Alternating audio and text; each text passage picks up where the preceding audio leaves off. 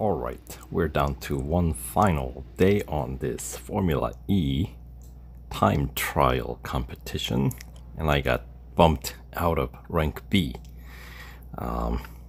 So of course that cannot stand.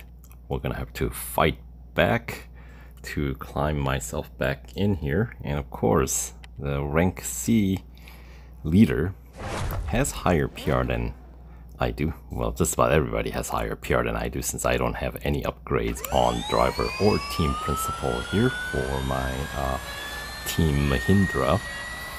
But considering my two other accounts, I was able to get them into rank B. I should be able to get the third account to go into the rank B as well. Just clipping that corner coming out of the turn 4, turn 5. Alright, so of course, give it another go. I need to shave off some 0.02 of a second. That's the target here.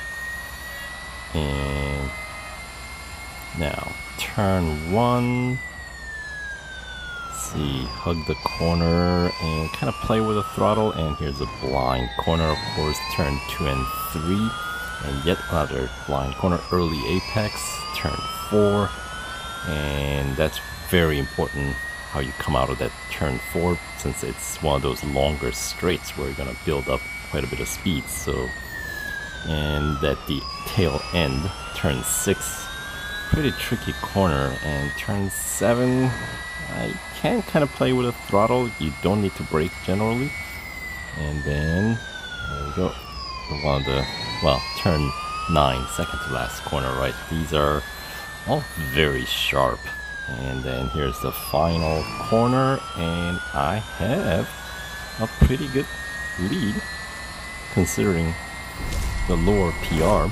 So, and just like that, shaving off, well, I won by 0.149 second from the rank leader, so shaving off some 0.169 seconds, which of course is good enough to, I would like to say, pretty comfortably in rank B for 50 gold reward instead of 25. Let's check that out.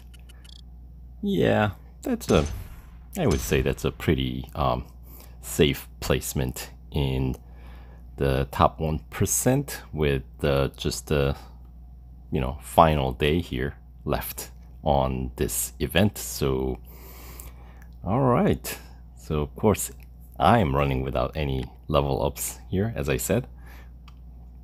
So if I can pull it off, really any of you guys can pull it off as well. Just need to be patient and be strategic about how you take these corners, right?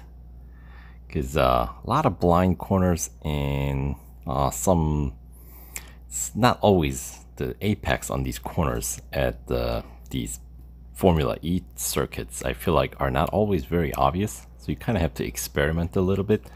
But you know, of course, with my video, hopefully you guys can compare and contrast your line, your breaking point, and improve your time. So there you have it. Good luck, and we'll see you in the next video. Take care, guys.